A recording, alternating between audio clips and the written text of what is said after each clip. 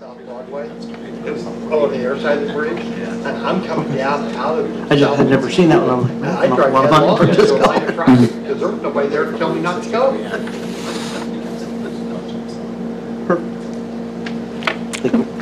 All right. Well, we're going to go ahead and call the Board of Works public meeting for September 15th, 2017 to order.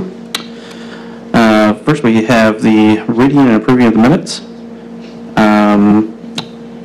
I know Chief Meeks, you were just mentioning about a grant that's going to be paying for a large portion of our funds that are going out today. Do you want to speak a little bit about the grant and what the money's for? Sure. I believe the amount of money that we paid a claim on was $210,000 or somewhere $203,000, I think it was possibly. But yeah, we received a grant.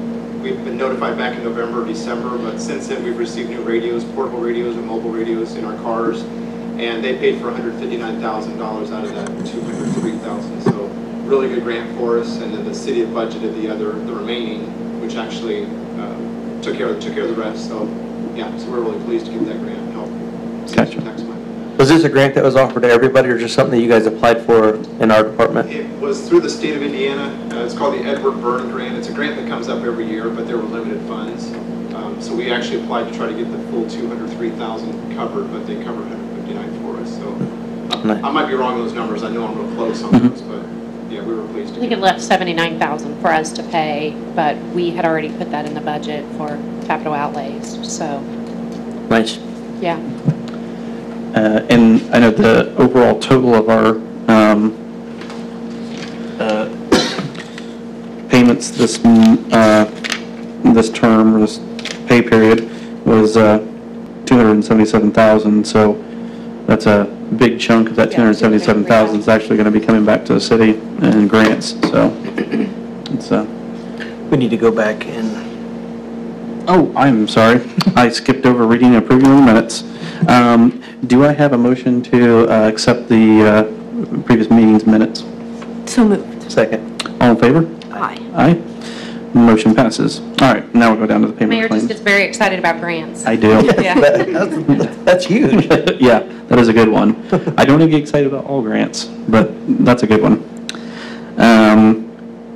Is there any other questions or anything about the claims? No. Is there any questions, comment from the public? All right, seeing no further discussion, do I have a motion to accept the city's payment of claims? So moved. Second. All in favor? Aye. Aye. Motion passes. Next, we have the blight claims, and we have, see what the total is here. We have demolition and greening for Merritt and Son, and then the landfill. I think those are the two that's on it. Okay, yeah.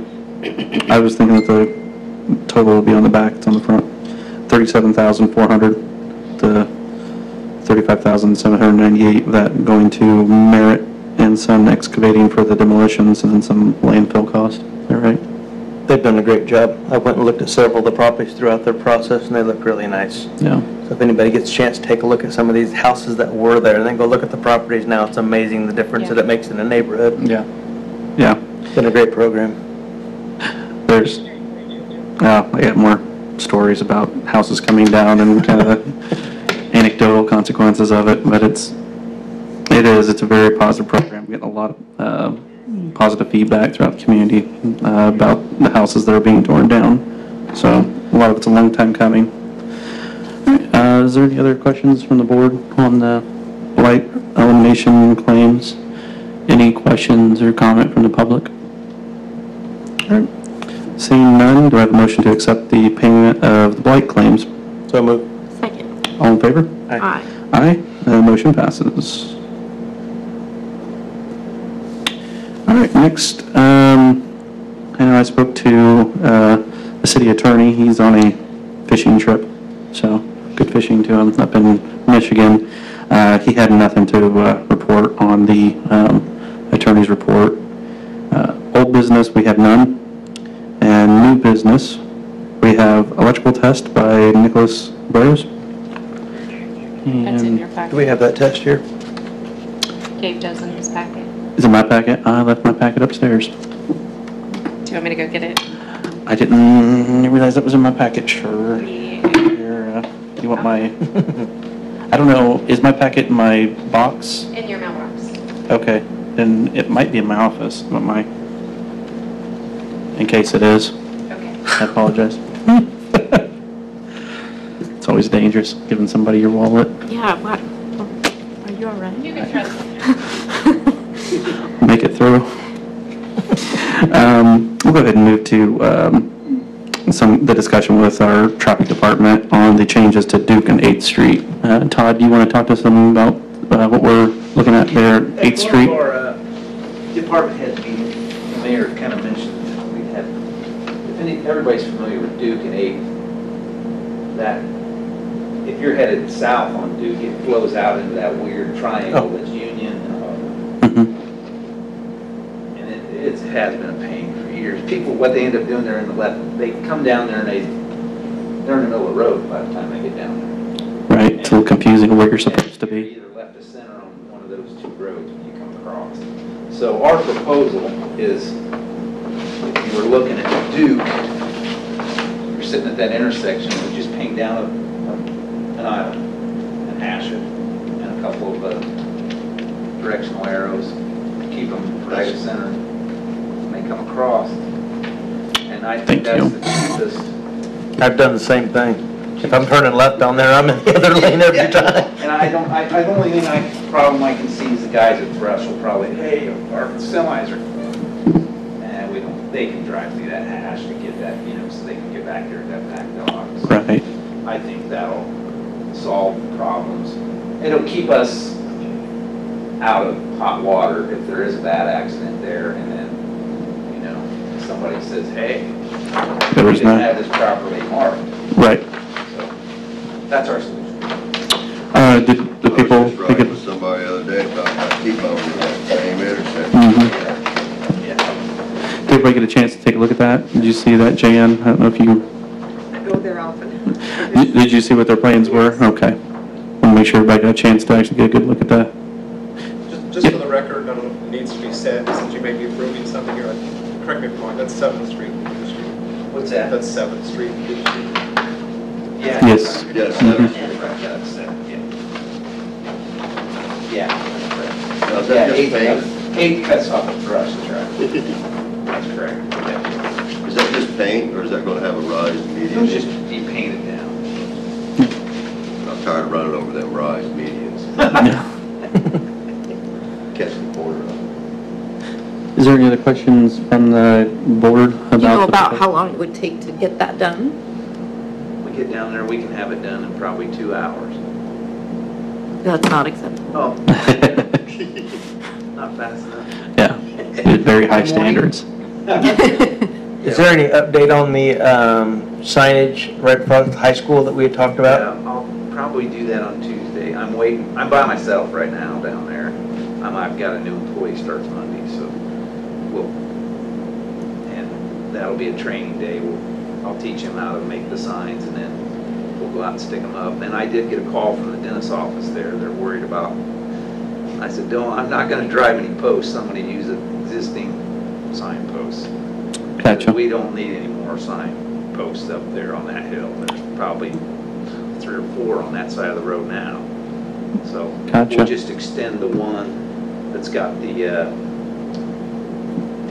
crosswalk ahead, Mhm. school crosswalk ahead. We'll just probably raise it 1.5 feet on its post and then mount that no left turn into school. And it'll be a symbolic, it'll say into school, no left turn into school. And then I'll probably mount one on that hospital sign. I'll extend it up so that if you pull up there and look over there to that parking lot, you'll see it there too. It'll be facing to the west. So Is there any update on Washington? that, like I said, we'll probably go put the locates down on it next week too. And then they can call 811 and they'll come and check and make sure we can drive. We will have to drive posts down there for the stop sign. Oh, the And 2 stop stoplight, aheads. yeah. We've got existing, actually, I will take down a snow route emergency order Mhm. and put a stop ahead on it. we've got a couple, and on water, there's already signal ahead, and we can replace those with stop ahead symbolics. But we'll probably have to drive four posts for the stop signs. And At then, what point will you take the light out? I mean, where it's not functional anymore, and then you have the one in the middle of the intersection? Is that how you Well, normally do it, or? I'd love to do it that way, but we didn't really anticipate doing that. That's the way it probably should be done. I just know that really gets your attention when you see that for a little while till people get adjusted to it. I'd probably have to get with utilities on that. If we could get the light, they would have to string it and power it. Because our bucket truck, as far as the masts, also the masts, I'm gonna have to get with Kurt on that because our bucket truck, we just don't have the ability to pull those down.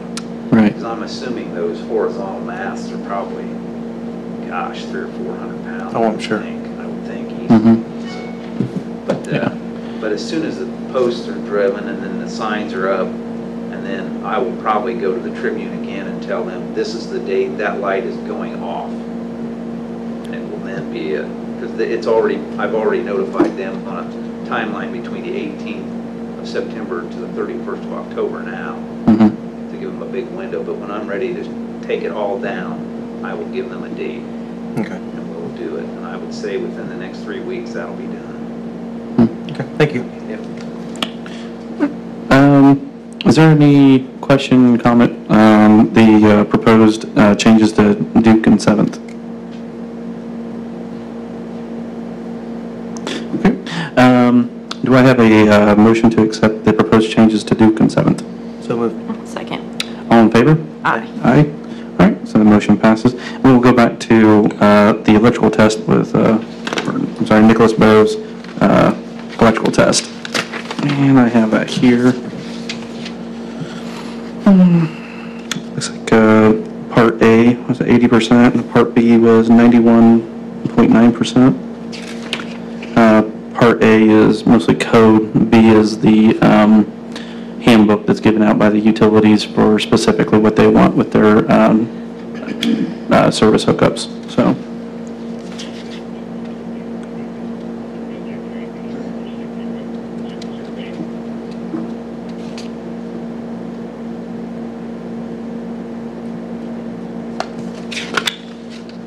It's always fun because you got two guys on the on the review board that have some electrical background, so it's fun to really dig in and see what you think.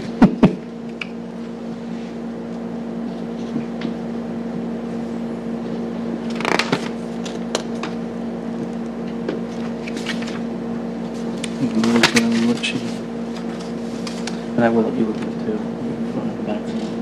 I'm gonna look at it so good.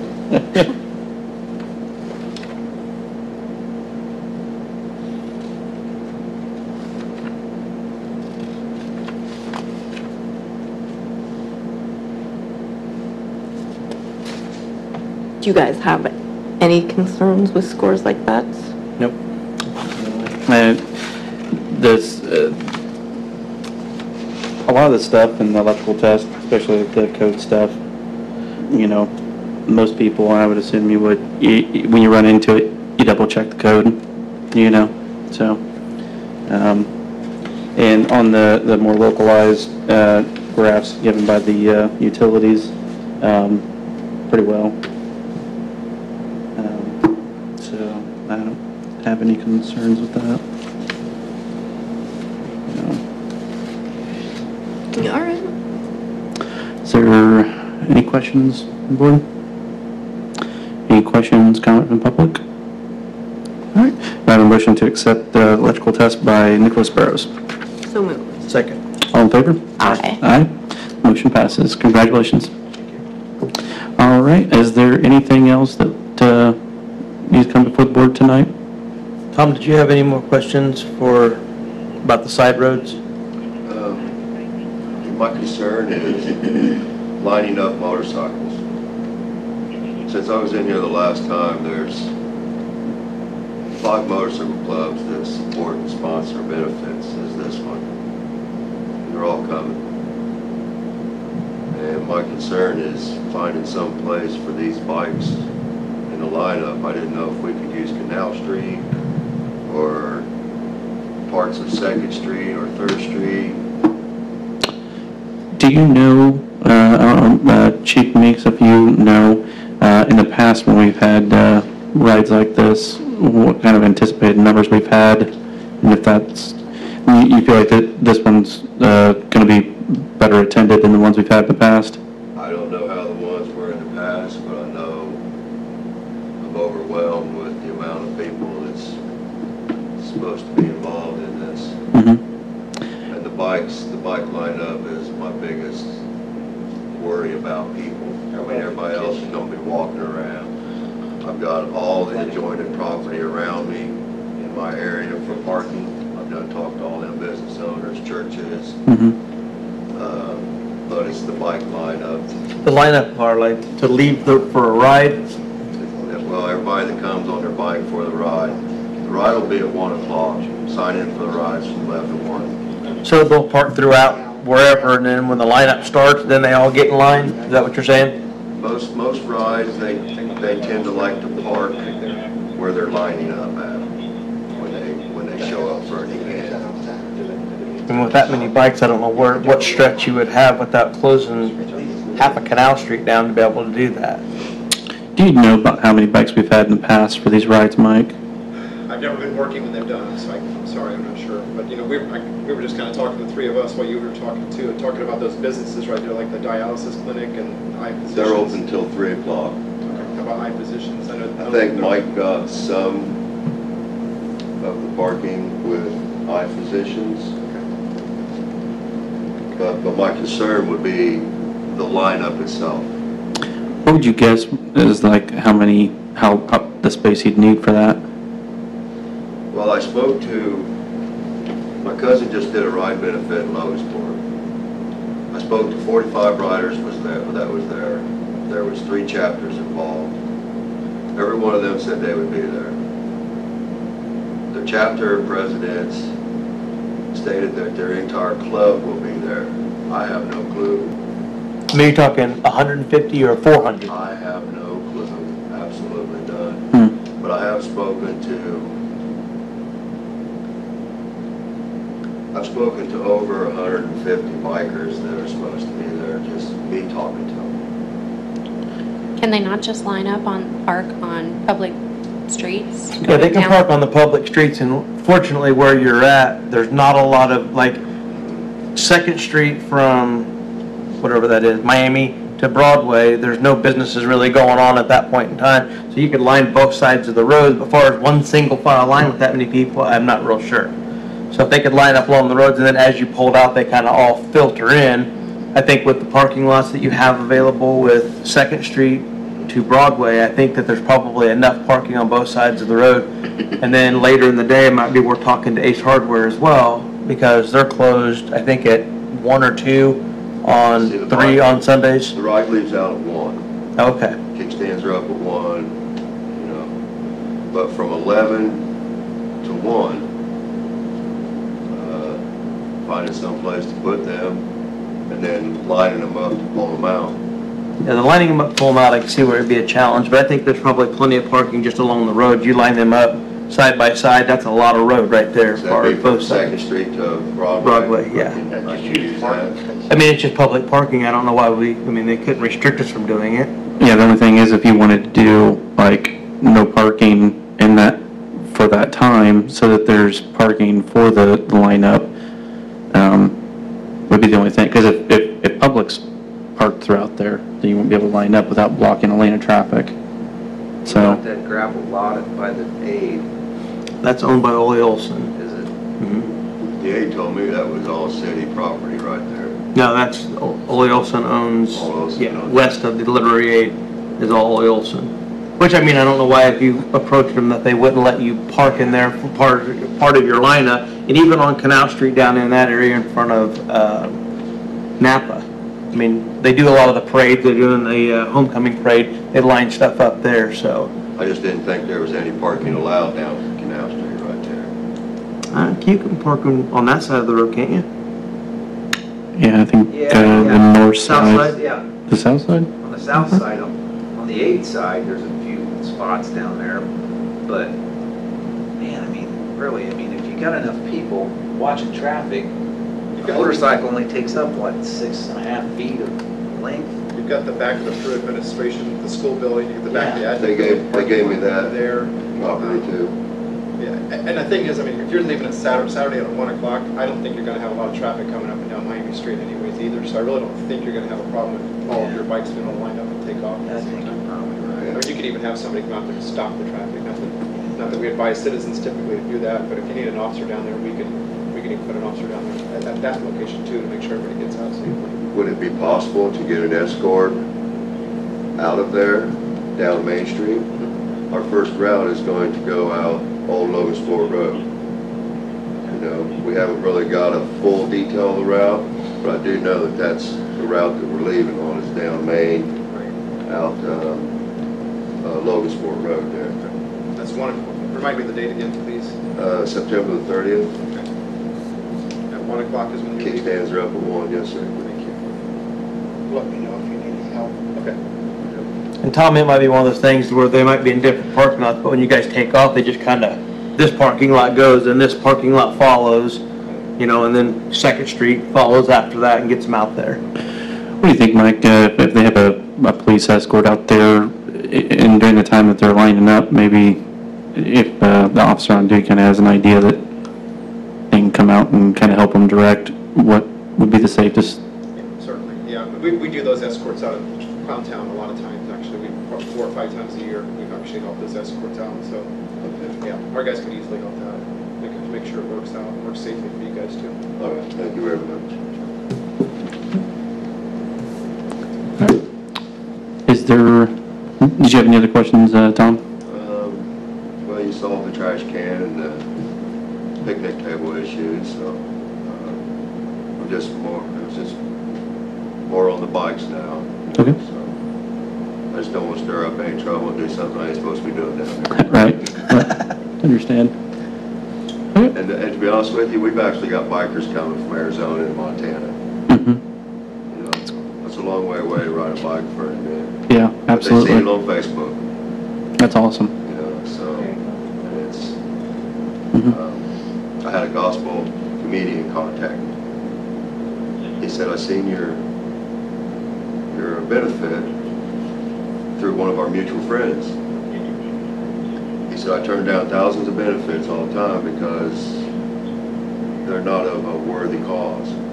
He said, but I want to participate in this event. He said, I will be there. He's going live on Facebook tonight out of Gettysburg, Tennessee or someplace. Mhm. And I'm under the impression he has about 100 followers coming with him just out of Tennessee alone. Yeah, that's quite a ride. You know, it's a special guest, and he has followers from all over the United States that will travel to wherever he's at to hear his comedy act. So when you say how many people's going to be there, sir, I know we added another 350-pound hog. We have about 700 pounds of hog to deliver. Wow. If not, we're going to be big enough. A lot. We'll be eating good for a while then. Yes, if you want a bag of pork, stop by. Gotcha, absolutely. All right, well, if there is nothing else to come before the board, I'll entertain a motion to adjourn. So moved. Second. All in favor? Aye. Aye, all right, thank you, folks.